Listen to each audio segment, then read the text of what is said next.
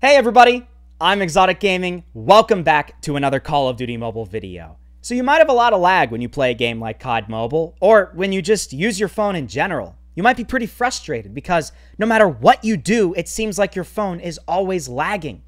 Well, don't worry. Hopefully, this video is going to change that. Hopefully, it will improve your overall device performance.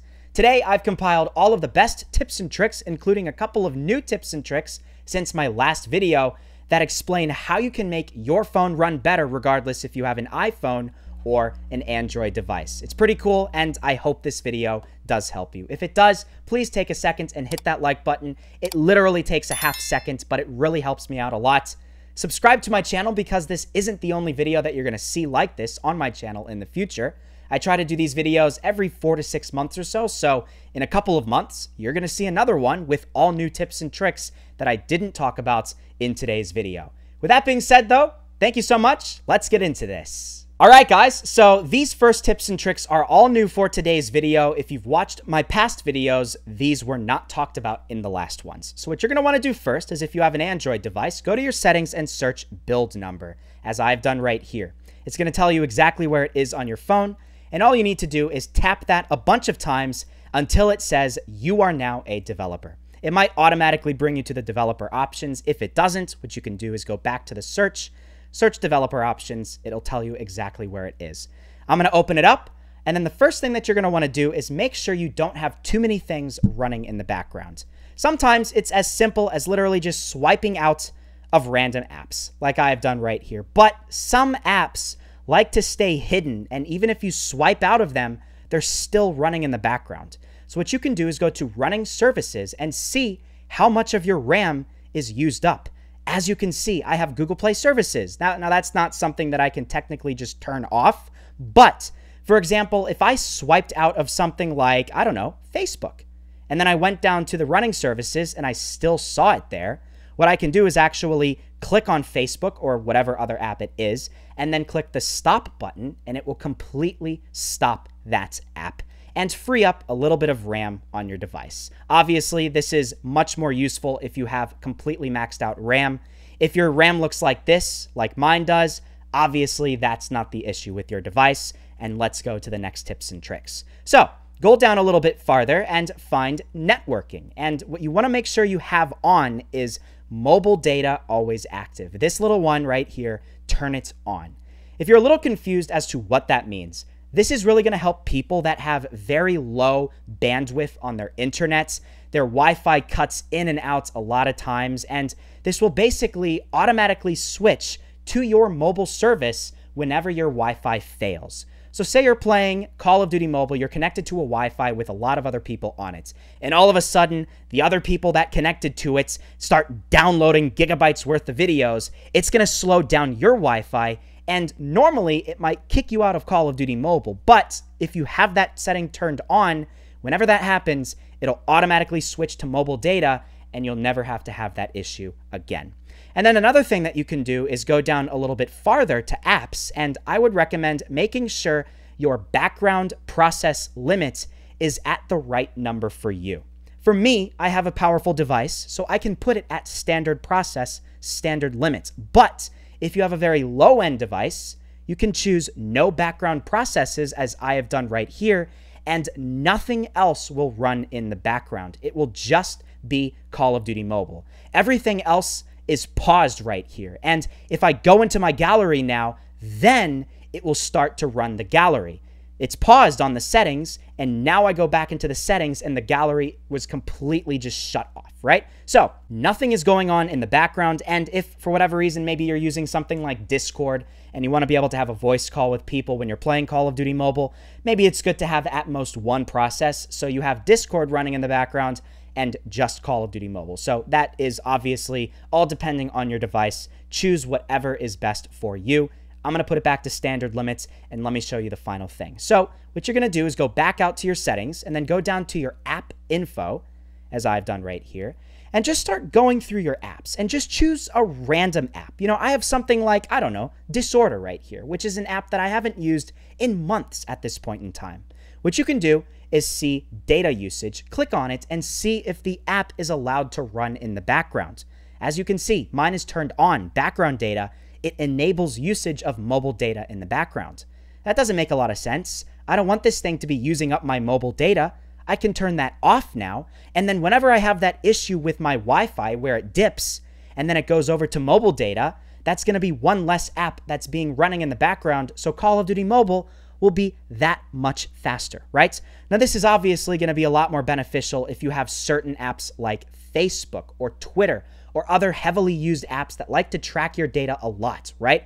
I don't have those apps downloaded on my phone, but if you did have those, make sure if you don't want them running in the background to turn that setting off, and it will make things a lot better. Now, obviously, sometimes it's as simple as just having too many things running at too many times, right? And that's obviously as simple as just swiping out of a bunch of different things.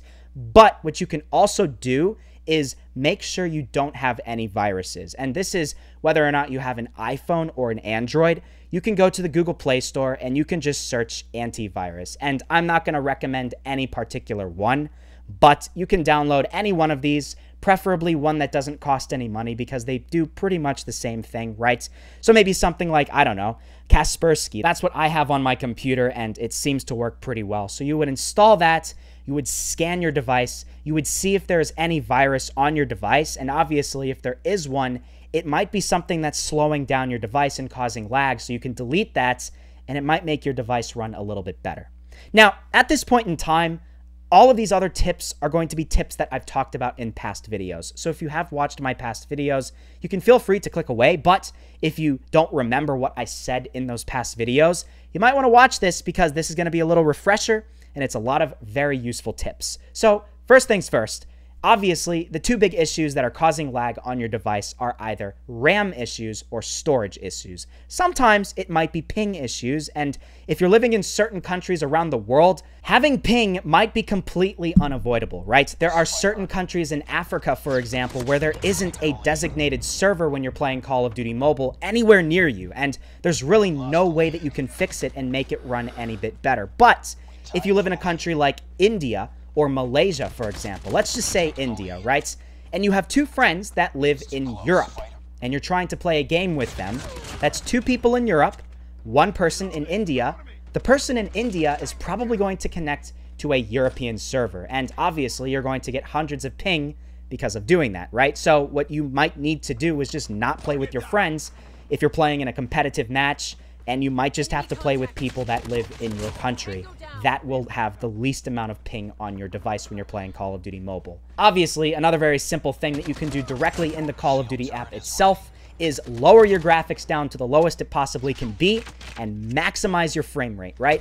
You can play with low graphics and 30 frames per second, but you cannot play with high graphics and 10 frames per second. It is not a fun experience. So sacrifice the graphics, don't sacrifice the frames per second, and it will run a lot better. And here's another thing. If you play Call of Duty Mobile with your phone plugged in, that's actually very bad. It might not make sense, but think about it. When you plug your phone in, it gets pretty hot when it's on the charger, especially if it's been on it for a very long time. And when you play Call of Duty Mobile, your device gets pretty hot as well. So that's two different things making your device very hot, and when it overheats, it causes the game to slow down and your overall device to actually have a very big issue with its battery, right? So, play the game without it being charged, and then when your phone is very low on battery, put it on the charger, but don't touch it. And then once it's finished charging, then take it off the charger and then play the game once again. And speaking about overheating, if you do have issues with that, there's two things that you can do. First off, you can put it in front of a fan, so the fan is blowing cooler air at the device. That's what a lot of people do. Some of the people watching this video right now can say that they've done that. Or, here's something that I've talked about in some of my past videos. You can stick your phone in the refrigerator for just a few seconds, right? Maybe 10, 15 seconds at most. There's a lot of people that are going to be stupid and go into the comments section and say, oh, well, that damages the phone. But a refrigerator is like 40 degrees, right? And there are people that live in different countries around the world where it doesn't hit 40 degrees Fahrenheit for 6 months out of the year. They have a phone and it's perfectly fine, right? So phones are capable of being at that temperature. Just put it in there for a short time, not a long time. And when you take it out, it'll be at a much normal temperature. and it won't be overheating as much anymore. Now, obviously, if you have storage issues, it's pretty simple. Obviously, there's either too many photos, too many messages, too many videos, too many apps. You need to go through your phone's storage and see what is taking up the most amount of storage. If you have 100 gigabytes of messages, like I have on my phone, well, guess what? You probably need to delete some of those messages. There is no reason why you need to have messages from all the way back in 2014 when the last time you talked to that person was in 2014, right? Keep the messages with your girlfriend, with your parents, with some of your best friends, right? But those people that you don't talk to anymore, you can delete those messages, and that could be potential gigabytes worth of space that's freed up from your phone, right? And a phone that has 20% of its storage filled up is always going to run better than a phone that has 80% of its storage filled up. Next up, I would recommend moving all of your photos and videos either to a computer or the cloud. It's ideal to do both because, for whatever reason, if the cloud just fails, you'll always have a backup on a computer or some sort of drive. You know, an SD card, for example, or something along those lines. That is hugely recommended. So you have all of your pictures and videos stored on one single thing, but the cloud is perfectly fine as well. And then that way it frees up many gigabytes worth of space on your phone. And then third, for apps, well, you might have a lot of apps on your phone that you don't use anymore, right? You may have downloaded a game in 2017 because a YouTuber said it was pretty cool, right? What about Raid Shadow Legends? You might have downloaded that game in 2018. You played it for a day and you were like, wow, I don't like that game, right? And you don't touch it since. Well, I don't know how many gigabytes or megabytes that game is worth, but if you delete it, that's going to free up space on your phone, and it'll make your phone run a little bit better.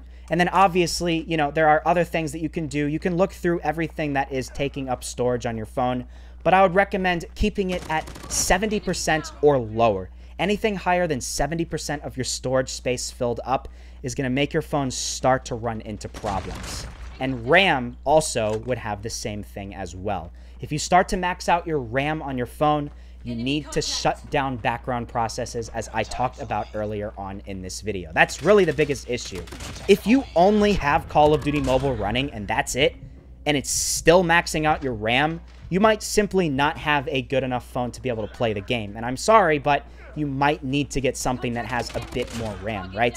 Like, I don't really think a 2 GB RAM phone is going to be able to play Call of Duty Mobile well. But if you have 4 to 6, it might work a lot better, right? And if you're having issues, you can always close out of certain things that are running in the background to make it run better.